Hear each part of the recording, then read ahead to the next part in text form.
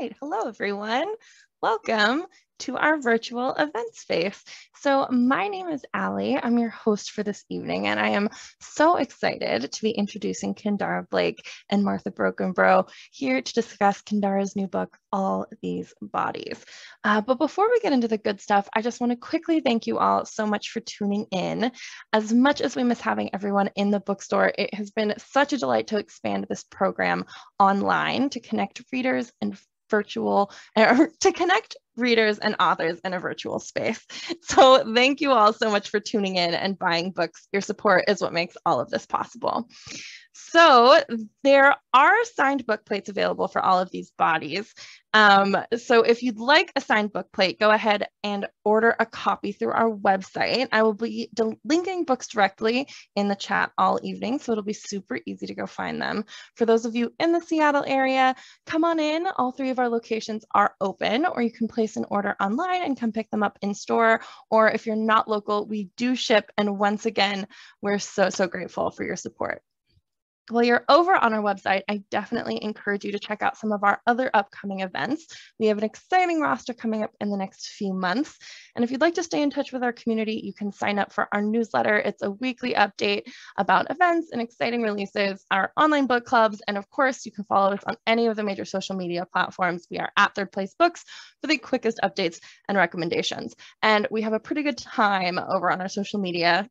We even have a TikTok, so definitely go check those out, see if there's anything over there for you. So speaking of social media, if you would like to check out any of our past virtual events, we have most of them available on our YouTube channel, including this event within the next 48 hours. So if you'd like to see our other virtual events or share this one, go ahead and track us down over there. So we're going to be here for about an hour, and towards the end, we will be taking questions. So if you have any questions, which we very much hope that you do, go ahead and leave those in the Q&A box, which should be either at the top or bottom of your screen. It is different than the chat box, which is great for virtual applause and connecting with each other. We'd love to know where you're from or your latest favorite read. But when it comes time for questions, please do leave those in the Q&A so we can most easily find them. Also, towards the end of this evening, we will be doing a giveaway for all of you here who are living in the US. One person will be getting a copy of All These Bodies and a copy of Into the Bloodred Woods, which is Martha's new release, which is coming out in November. So we can all look forward to that. Before we get started, I'd like to remind everyone of our commitment to ensuring the safety and well-being of event attendees and guest authors. So in our chat and question spaces, please do lead with kindness and refrain from any inappropriate behavior or harassment. There are auto-generated closed captions available from the menu at the top or bottom of your screen. Select the live transcript button to enable or disable them. And finally, should any technical issues arise, which, you know, it could happen, this is all online, so we will work as quickly as we can to resolve them, and we appreciate your patience and understanding. All right, and I believe that that is all of my housekeeping.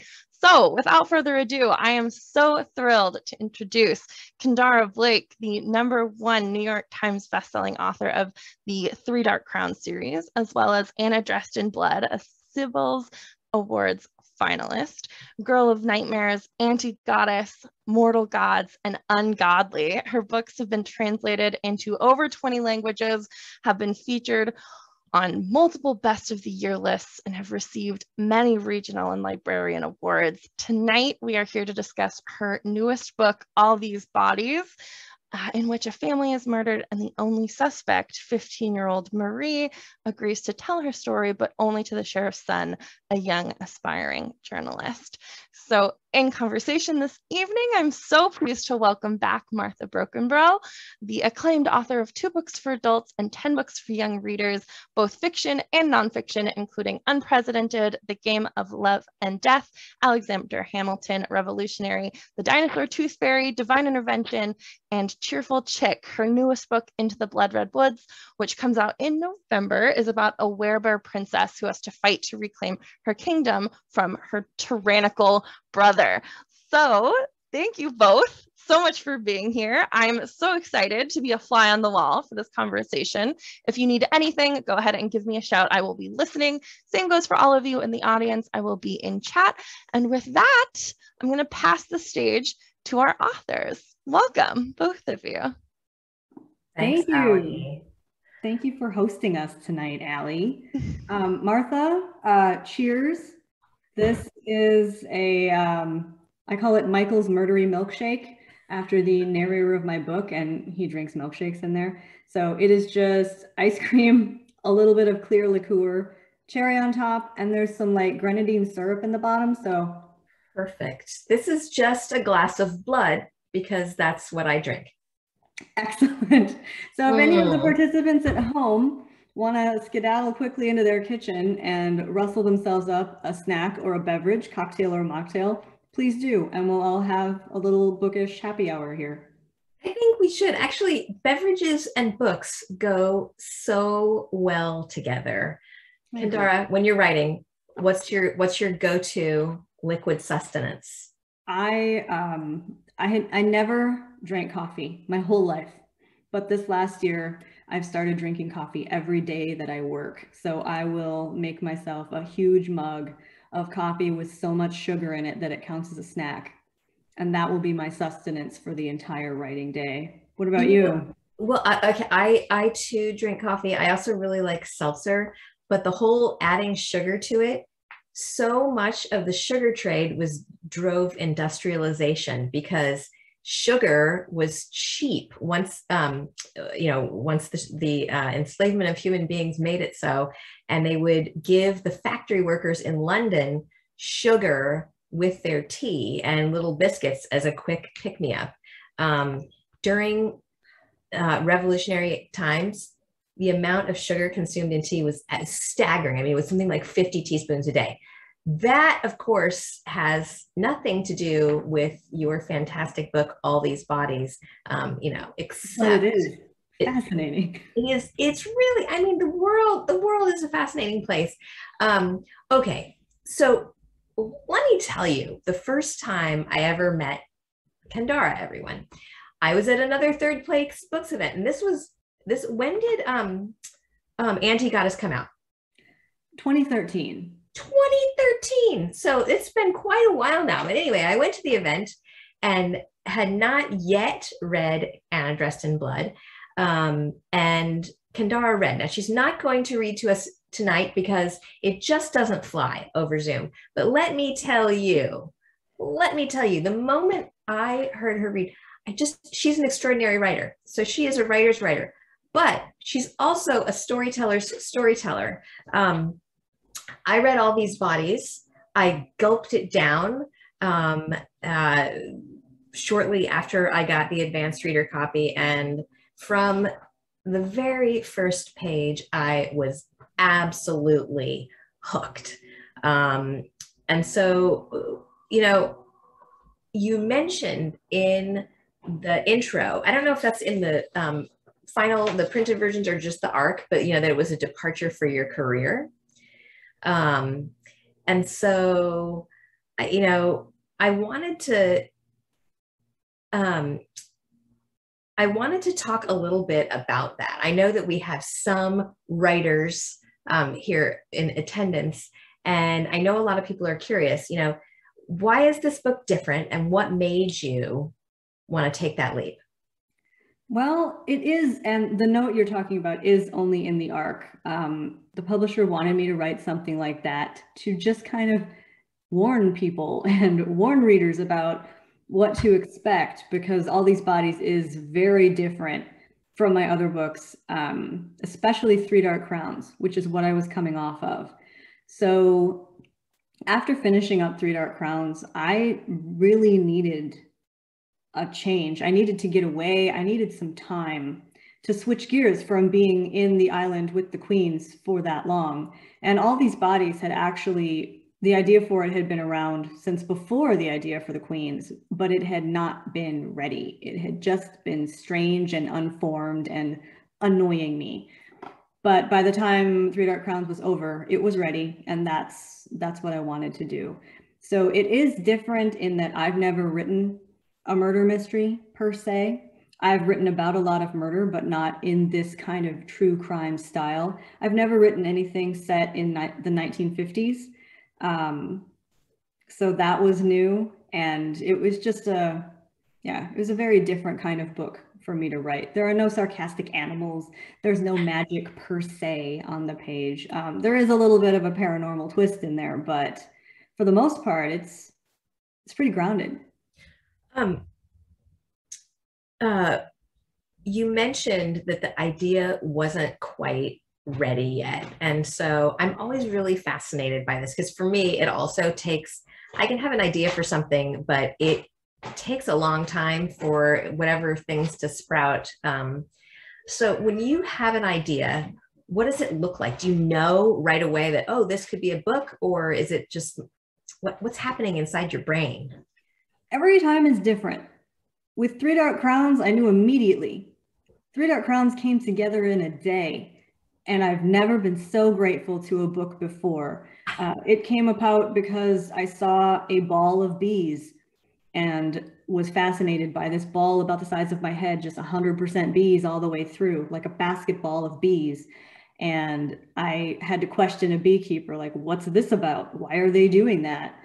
And there was a queen bee in the middle, and they move from hive to hive, and that's how they protect her while they're on their way.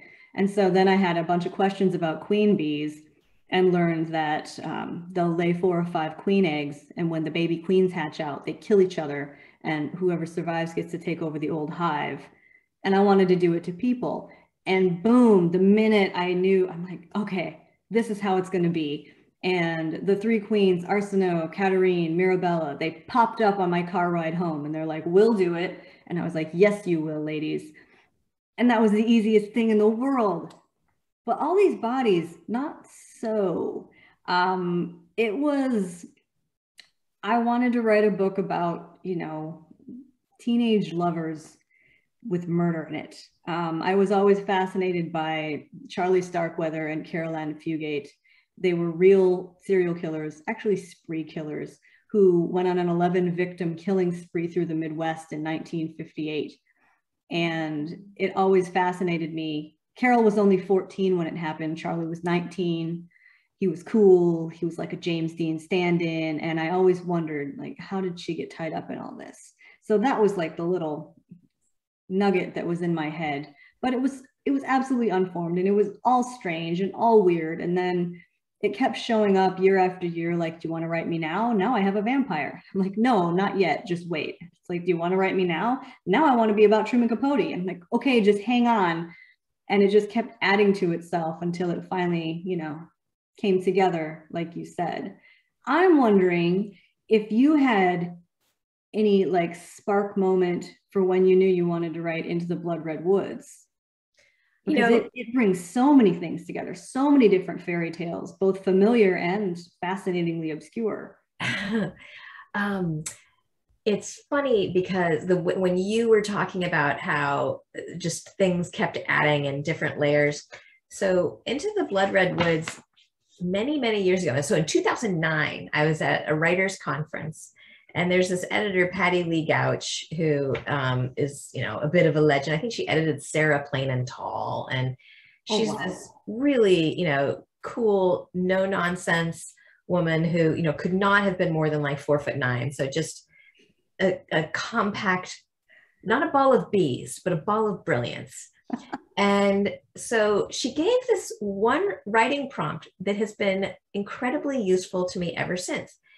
She said, okay, write about a character who is told to do the thing they least want to do in the world by someone who has absolute power over them.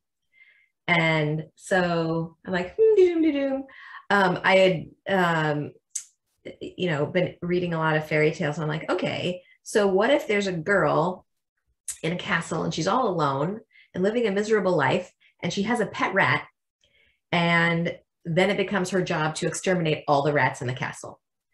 That's where I started. This book, obviously, I mean, that is not in the book, right? No, I mean, there's some rats, but it's not the same. There are some rats. Yeah, there are versions of this book that are narrated by rats.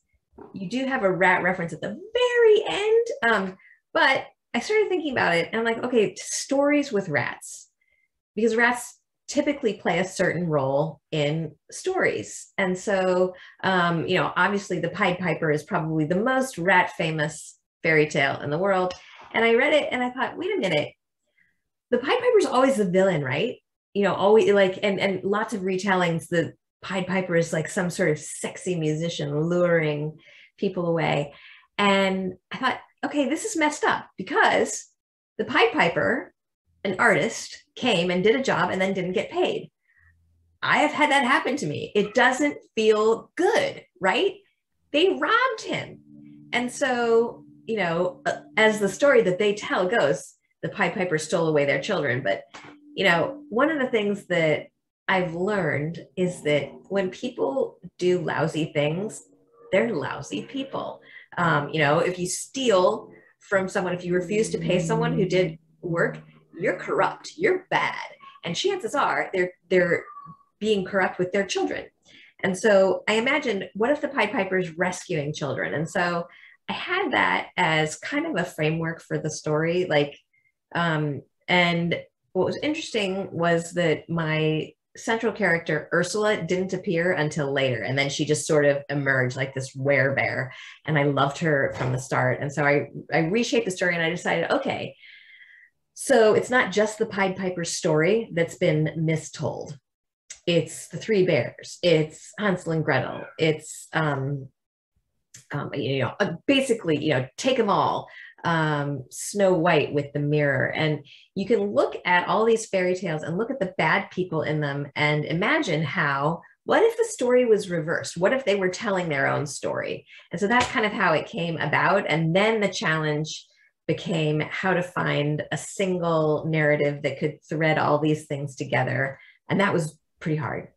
That was really impressive, that you managed to have this epic, war for a kingdom. And at the same time, all of the fairy tale origins and all of the fairy tales are being carried out like simultaneously. And then you just brought it home.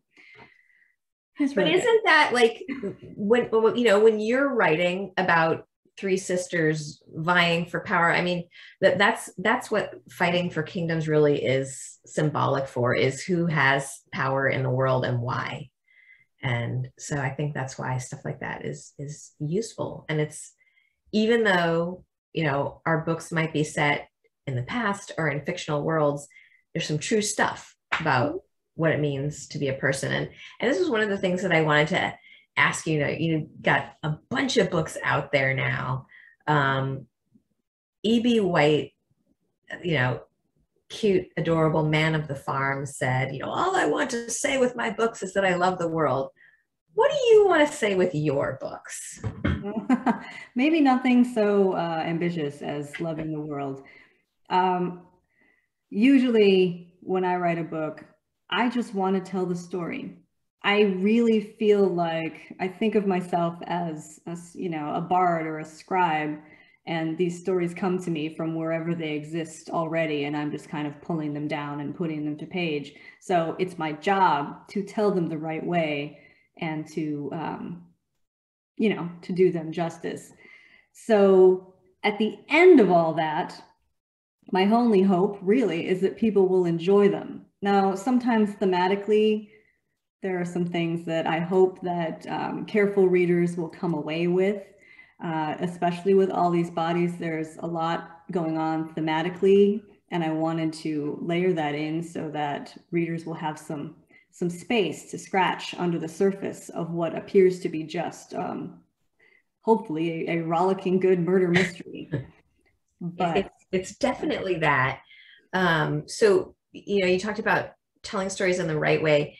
Does your work change a lot in the revision process, or are you able to translate for the muse pretty cleanly?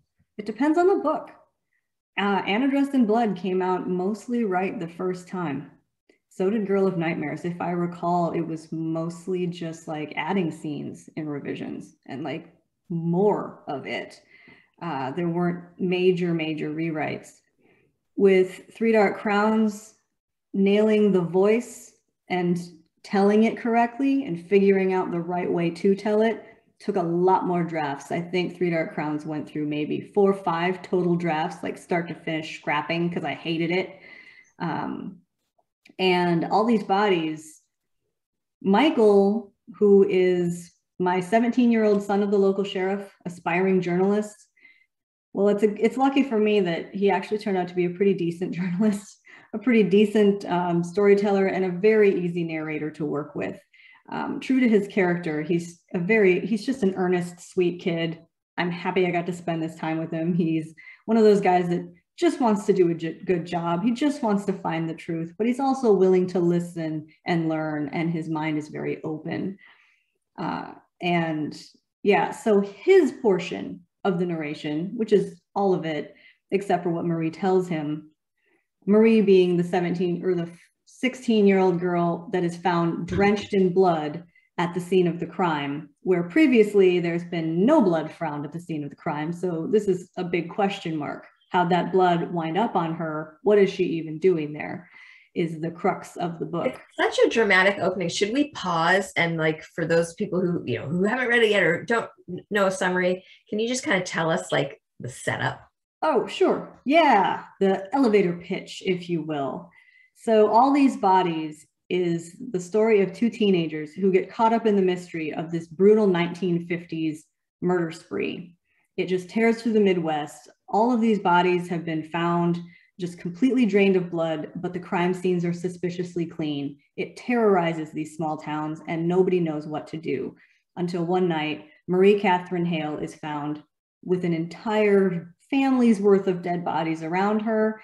And as it happens, she will only tell her story to one young Michael Jensen, and he agrees to hear her confession while she is staying in his father's jail. It's such a great setup. Did you research, like, what it would take to exsanguinate a body? I researched exsanguination. I also researched, like, actual causes of vampirism, like porphyria, and people who have kind of that mental disorder that makes them feel that they need to consume blood, blood disorders and that kind of thing.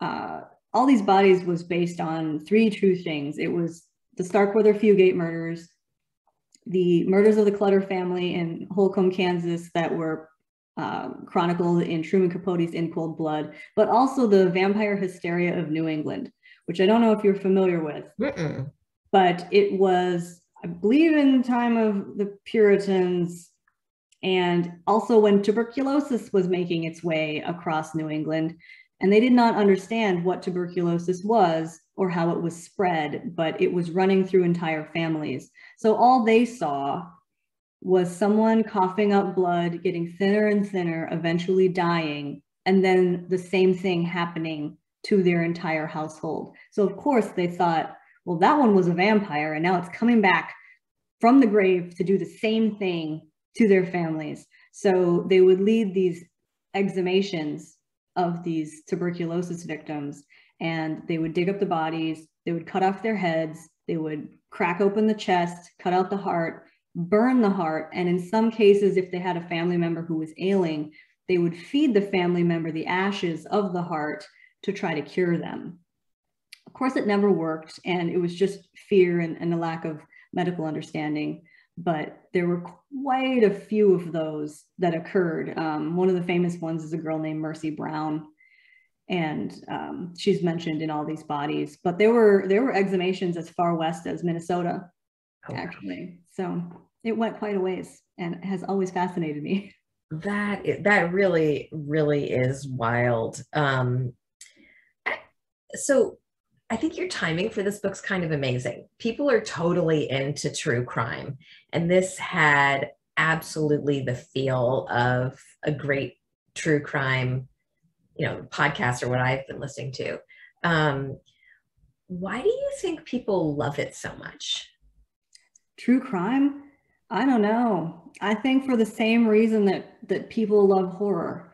It's like, we get to look at the dark sides of ourselves, and we kind of get to judge them.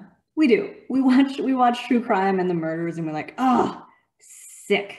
And there's something very, soothing and comforting about that when a murderer is caught. And you also have the titillation factor of like, you know, walking along and following all of the terrible crimes that were actually committed before they were caught. We like that, I think, but we also like the fact that they were brought to justice. You know, we like answers. We like tidy juries who with solid convictions, so we feel like all of our questions have been answered, even though if you think about it, that's not necessarily the case. Like for example, in the case of Caroline Fugate, she was convicted as an accomplice, but she always said she was innocent. And in researching the trial, I discovered that it was basically like a sham. Charlie Starkweather had already been convicted and sentenced to the death sentence to the electric chair. And he'd been quoted as saying he would happily go to the electric chair if Carol would sit on his lap, and then they let him be the star witness at her trial. And his story was constantly changing, and the accounts that he gave didn't make any sense forensically. But what the jury heard was, oh, she's a bad girl. Oh, she had sex a lot. Oh, she's 14, but you know, you do all that stuff and you must know what's going on. There's no way she was just a traumatized kid. Guilty. So, yeah. I just, it's, you know, it's also like a chance to, you know, for people to try on another life in a safe context. Like, what's the absolute worst that can happen? And then, you know, to vicariously live through that and then, you know, get the resolution at the end. I find it incredibly fascinating, though, that we're so eager to go to such dark places. And I know for sure, Into the Bloodred Woods is absolutely the darkest thing that I could possibly write. I mean, it's the darkest thing that I could imagine. And yet I felt so compelled to, you know? And it's dark in a myriad of different ways. It's the violence, but it's also, there's a lot of oppression. There's some sexual violence in there. And but if you look at the source material, you were totally true to it in a way, like spiritually true, because I guess, well, humans must have always been fascinated by that dark, violent stuff, because if you look at the oldest versions of fairy tales, they are twisted, just delightfully twisted. It's not this sanitized Disney stuff. It was dark. Oh yeah. I mean, I have you heard Malcolm Gladwell talking about The Little Mermaid on his Revisionist History podcast? No. I mean, I have heard of like the original, you know, more brutal versions of The Little Mermaid, but I haven't heard that. I remember actually the first time I read that version, because in the original Hans Christian Andersen version, The Little Mermaid does not get the prince. The prince marries someone else, and like she's you know, there with a knife ready to stab and then turns into foam. And I was a little kid when I read that. I'm like, what? Because it just did not feel like the stories that I had been given. But then, you know, I read The Red Shoes, and that of course is a central one Into the Bloodred Woods, and shoes are so important metaphorically, I think. And, you know, women's feet. And anyway, The Red Shoes is a sick story. A girl, she gets a pair of red shoes and is told not to put them on. And essentially it's, you know, because it's a metaphor for sex and for pleasure. And she puts them on and she can't take them off, and she dances herself to death. And if you can imagine, you know, just the absolute, like, what a terrible way to die. You know, your body is moving uncontrollably and your feet are, you know, just basically dancing her to death. And Rumpelstiltskin's also in the book. And in the end of Rumpelstiltskin, he stomps out of rage and splits the world and falls into it. And so I just got really interested in feet and the darkness. So yeah, original fairy tales, you know, the Brothers Grimm are aptly named. Yeah. And it's interesting, the expectation that everything for young readers is sanitized. And yet on the other hand, we expect these kids to go walk out into a world that's full of horrors. So I don't know. I sometimes we put them there. Okay. Did you have a favorite character in all these bodies? I mean, I can't, outside of Marie and Michael, because they're like the heart and soul of the book. All the mystery is within Marie, and all the brain is, and the, you know, the telling is within Michael. But hands down, it would be Percy Valentine, Michael's best friend. Every time he popped onto the page, he was just a surprising joy. Percy has been Michael's best friend since like Sandbox times. And when I was writing it, my editor, during the first draft, she came back with a query of like, okay, so why is Michael best friends with Percy? He seems like such a doofus, and Michael seems so put together. I'm like, yeah, but a lot of times that is how friendships work. Like the really straight and narrow one will be friends with the class clown. Like they complement each other. They both need each other. And Percy is the most loyal kid you will ever come across. He has a reputation around town as his dad's kind of like a junkyard guy and kind of a drunk, and nobody takes them seriously. He's a class clown. They think he's kind of dumb, but actually Percy is very intuitive and a very sensitive individual, and I just loved him. Everybody should have a Percy. Should. And I think there's something about writing kind of a secondary character that gives you so much freedom. I find, you know, because maybe you find this too, but like the protagonists you write, they're having to carry so much weight that, you know, it can sometimes be hard to plow forward. But with these secondary characters, we can really introduce some lively, and comic relief. In particular, Michael is carrying so much of the decision. He's like a stand-in for the reader almost, in that he has to decide whether to believe Marie or to believe the narrative that is being constructed around Marie. And Percy is the only side character who's really only there to support him and help him out. Everybody else, all the other characters, the adult characters in the book, were there kind of to provide counterpoints to, you know, different ways that Marie is being judged. The district attorney, fire and brimstone, guilty, guilty, guilty. She's a girl, she lies by nature. You know, that is, you know, his mentor at the newspaper, journalistic integrity, be objective, you have to get to the truth, you know. So that's another thing that's driving him. And then his father, Sheriff Jensen, who is just a very nice, warm man who wants to give her a chance to tell her story, and who, even though he may not believe what she's saying, believes there is truth in it somewhere if we just let her talk, and doesn't want to rush to judgment. So it's like I set up all these different models for Michael to follow, and then he has to, you know, interact. He's the one actually interacting with Marie, and he has to decide which of these ways he's going to go. It's so smart. I also liked I can't remember her name now, the jailhouse secretary lady. Nancy. Nancy. I liked Nancy. She was fun to read. So we talked a little bit beforehand. I was curious about, you know, your studies and whatnot. Did you always want to be a writer, or did you perhaps have another career path charted out? I always wanted to be a writer. I just never thought it would be possible. I didn't want to live with my parents forever, and I never thought I could write something good enough to be published. So I went to school for corporate finance. I was going to be a stock analyst. I was going to, you know, live in New York and all that stuff. But I hated it. I didn't really realize I hated it until I was a senior, and they brought in a speaker who worked at like Merrill Lynch, and he spent the first half of the class dazzling us with stories about his Lambo and his weekends in Aspen, and then spent like the last half of the class talking about his ulcer and his hair loss and the fact that he never got to drive the Lambo because he was always at the office. And, you know, like he felt like he might be out of the game by the time he was 30. So, you know, real unappealing.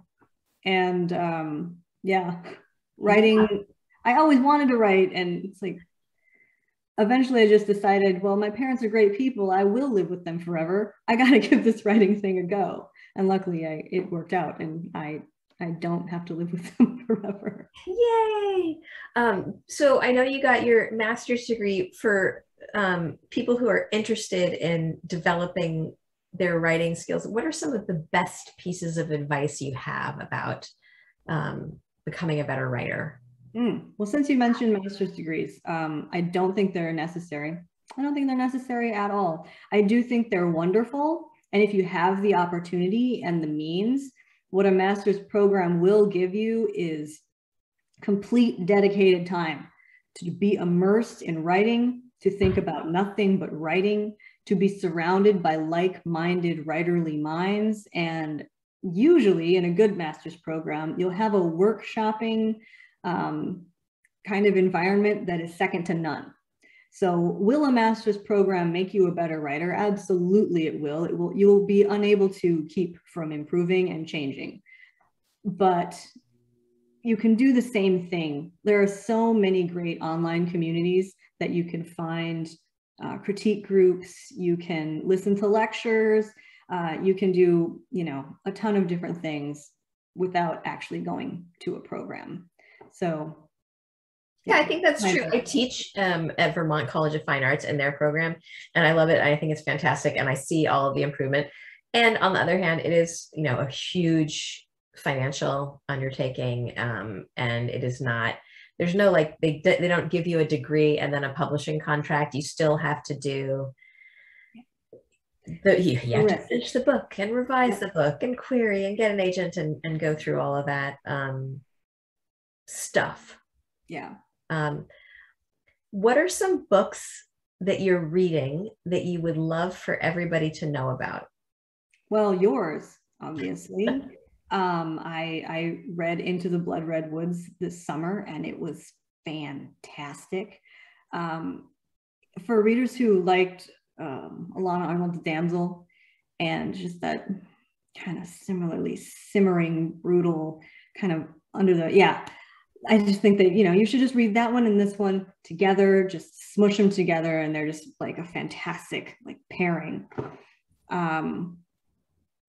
Also, oh gosh, let's see.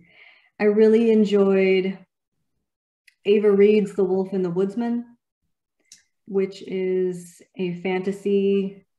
It's hard to describe, so I'm just gonna say it's good. Check it out.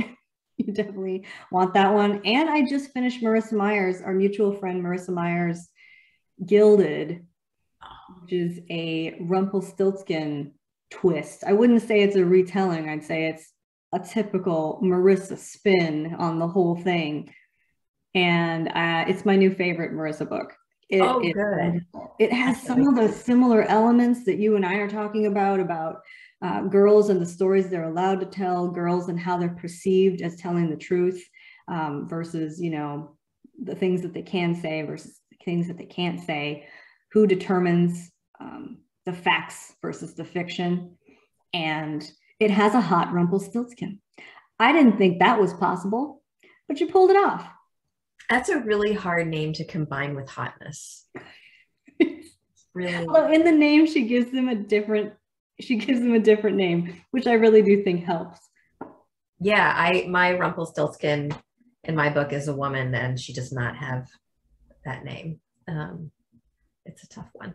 But yeah, I love Marissa. I think she's just an absolute genius, and her stuff is so much fun. Yeah. And what you say about girls and the stories that they're allowed to tell and how people interpret those, in some ways, I mean, that is some of the biggest narrative urgency of our age, is who's centered in the story and who is believed, because that's who has power. And one of the things that I think All These Bodies does in such an intriguing way is to give a young girl who's in jail and is kind of screwed, she has power, and she decides who she trusts her story to, And that's a really wonderful catharsis. Yeah, it was very important to me that Marie be allowed to tell her story in her own way. And I don't know if by the end, you know what happens to Marie, and I don't know if you call it justice, but it meant a lot that she at least had an ear like Michael's, and I hope that she thought that was enough. That was one of the big things that I wanted to address is 14-year-old Carol Ann Fugate. I felt that she never got a chance to say anything of her own words, nobody believed her, just out and out. So Marie spinning this wild tale, you can take it any number of ways. You can take it that she is 100% telling the truth. This is an outlandish story, but stranger things have happened. And there's a lot of unanswered questions regarding the forensics of these bodies that her story may be the best explanation that you have. You can see it as she's been traumatized and she has disassociated, and she believes this, and this is what she has to do. This is the story that she has to believe in order to survive as a trauma victim. Or you can just say that she knew nobody was going to believe her anyway, and so why not have it be a vampire? It's not going to make any bit of difference anyway. So I don't want to give any spoilers, but like, I think that the nature of the endings that both of us wrote were very true to the human experience, that maybe not as neat and tidy as readers are accustomed to. And that's a risk. It is. Open endings are a risk. I love them. Do you enjoy them? I love an open ending. Oh yeah. Oh, so much. It's really funny. My cat has decided to attack the chair. Let's see if we can. Whoop, she's now just running away, but it was highly distracting. Okay. I think that we should go to the Q&A because we've got a number of questions in there. Do you want to just go down the list, Kendare? Sure, yeah. So let's see here. So anonymous attendee asks, do you know what really happened at the end of the book? And I'm assuming she's talking to me, but Martha, if you want to add anything about, of course, yes, I do. But I did make a promise to myself when I started the book that I would never tell anybody, not even my husband. And he's really, really mad about that. Every day he's like, so it was this, right? I'm like, I'm not saying. He's like, yeah, but it was that, right? I'm not saying. You should put it in an envelope though that, could be opened in the event of your exsanguination. Yikes. I think I'm being put at risk for exsanguination by my husband. Well, or any of us really. I mean, who would drink all your blood, Okay. Yeah. What upcoming releases are you excited about? We kind of talked about what I'm excited about. So, The Troubled Girls of the Dragomir Academy by Anne Ursu. It's a middle grade, and it's about a girl in a village whose brother is destined to become a wizard, and then things go awry. It's really, really beautifully written. I'm trying to think of other stuff. Anna Marie McElmore has a Gatsby retelling that's like gay and trans, and it sounds exactly like a book that I want to read. And I love her writing. On the nonfiction side, Kekla Magoon has a book about the Black Panthers, Revolution in Our Time. And so it's long listed on the National Book Award. And it is an absolute feat of research. And it does for the Black Panthers, I think, what that Ron Chernow Hamilton book did for Hamilton. So before Chernow, Hamilton was reviled as a monarchist. The Black Panthers are very widely reviled as, dangerous and scary. And in fact, the Black Panthers started school breakfast programs, feeding school children breakfast and lunch.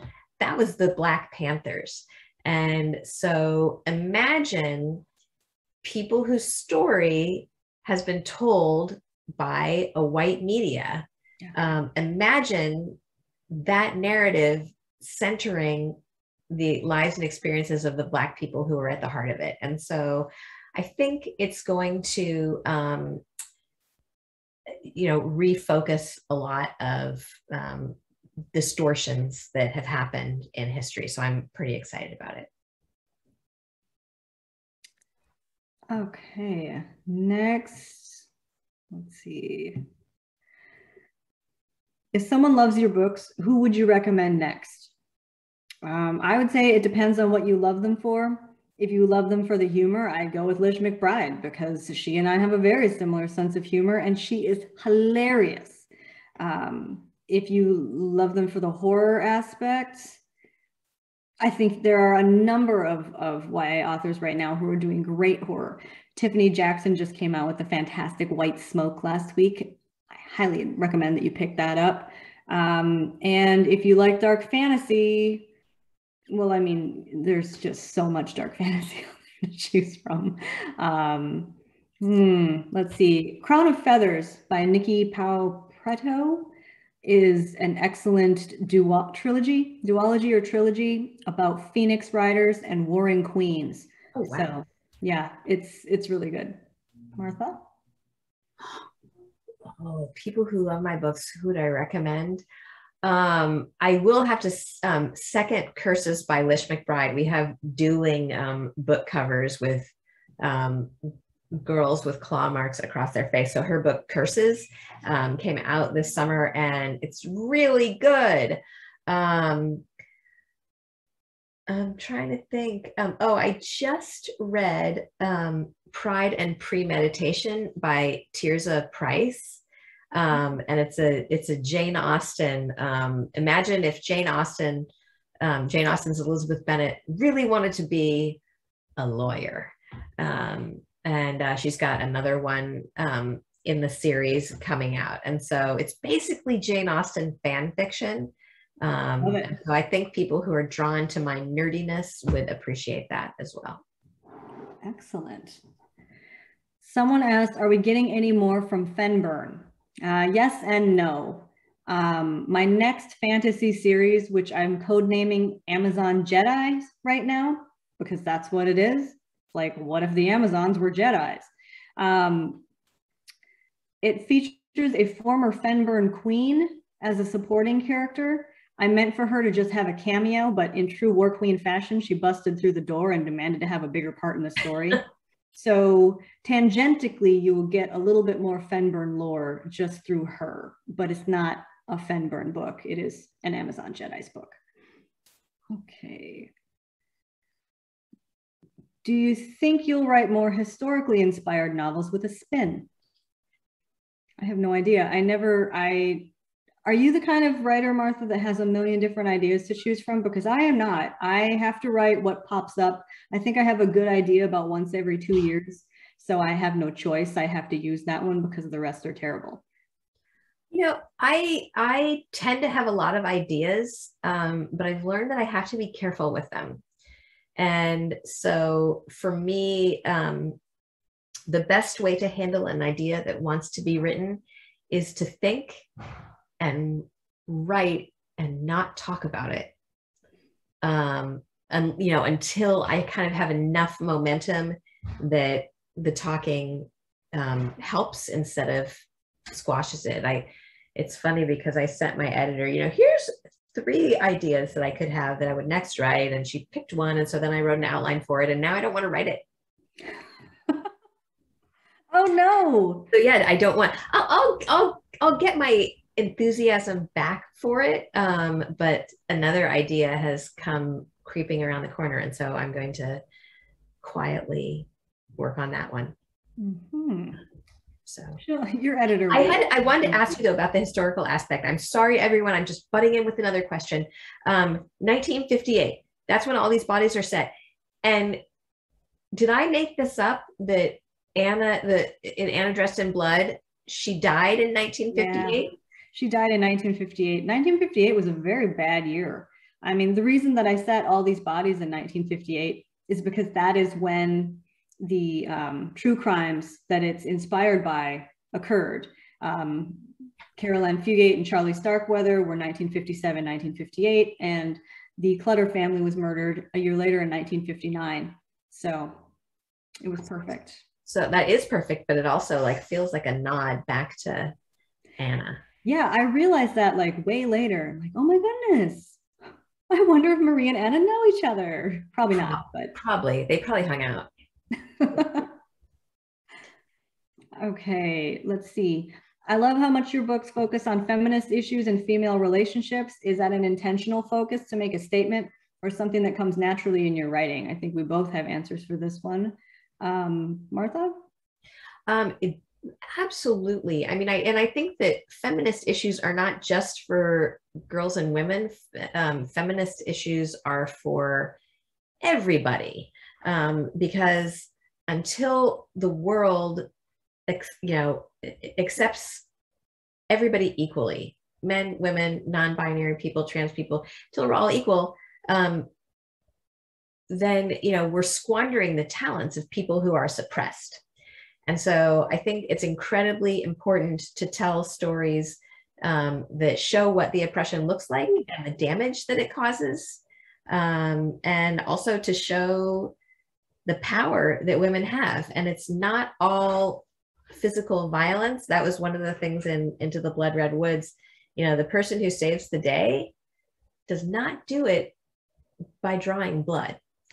And that was on purpose, because I think that, again, violence is basically a tool of the patriarchy. So anyway, back to you. She jumped up like she agreed. Like she was just like, yes. She totally did. This is my cat who sits by me. Oh, close to the writing day. She's very sweet. She is so cute. I see her on Instagram sometimes, and she's very pretty. Yes, it's also, I mean, it's both for me.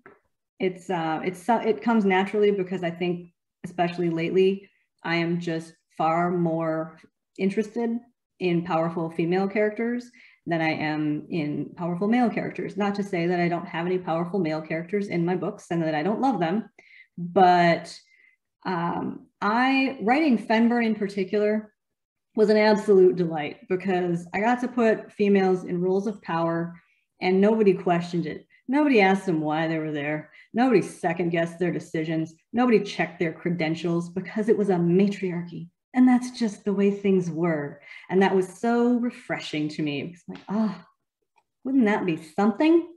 Yes, it would. Although one of my kids and I have had the debate, if it was a matriarchy, would it be just as bad, but in reverse? And I don't know. I do know that with bonobos versus chimpanzees, they're very, very similar. Just tiny differences in their genetic code. Chimpanzees are male dominated. Bonobos are female dominated. Bonobos engage in lots of cuddling and kissing and kind of sexual behavior to keep the peace. Chimpanzees are incredibly violent, and there's even some chimpanzees that have made spears. And so I don't know, but that is an example of a very closely related primate to us that is a matriarchy that is not violent.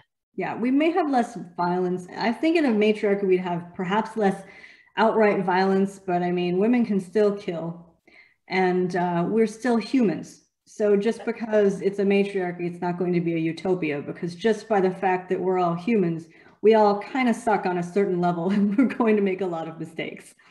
So yeah, the question, like, what do people who have power do? And, there's that, does absolute power corrupt? I don't know. I've never had it, but I've been willing to try. Yeah, just, give us a shot. What's the worst that could happen? Try? Yeah. Free books for everyone. Okay. Inspiration for another book, or are we in the middle of a draft and of an idea for another book? And I think this might have to be the last question, because it looks like we're out of time. So Martha, could you tell us what you're working on next? I'm working on a nonfiction book about artificial intelligence. Oh, I love it. I love AIs. They're so creepy and wonderful. It's super interesting. What's next for you? I know the Buffy book's coming, and I'm very excited about that. That is what I am working on right now. I mean, my next book will be Amazon Jedis in 2023. Kicks off a new fantasy series. But right now, the first Buffy book, which is a new Slayer in New Sunnydale for a new generation. It's called In Every Generation, and that releases on January 4th. And I'm currently writing the second book of that. Awesome. Is it time to spin the wheel? It's time. Let's spin the wheel and give away some books. Hi, Allie. Let's spin the wheel. Okay. All right. So I have all of the names on the wheel. Audience members, I am so sorry, but we are going to limit this.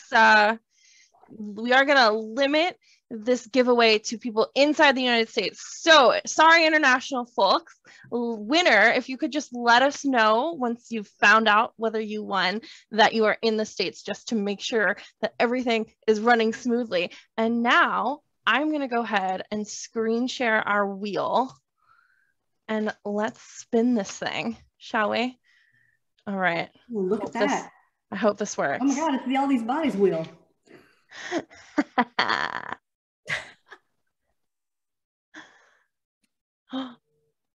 All right. So congratulations, Jamie. All right. So I'm going to go ahead and stop this share. Jamie, just let us know that you're in the States. We'll greatly appreciate that. And I think that we are about to close out our time together. So at this point, I'm just going to take these last few minutes to say a huge, huge thank you to both of our authors for being here. This was such a wonderful conversation. Audience members, thank you so much for tuning out. We are so happy to have you here. For everyone who'd like to get your hands on copies of All These Bodies or pre-order Into the Bloodred Woods, go ahead and follow the links. I'm going to repost them so you don't have to go scrolling and searching. I know I flooded you with lots of book links, but I get excited when we're talking about books. I can't help myself. So, giveaway winner, we will get in touch with you very soon. And of course, everyone, let us know what you thought of this event, either in person if you're local or on any social media. We always love to hear from you. Kendare and Martha, huge, huge thank you for this conversation. This was so much fun. And I think that this is where we say good night. Good night, everyone. Thank you. All right. Good night, everyone. Thanks. Oh, wonderful. Thank you, Jamie. Bye. Good night.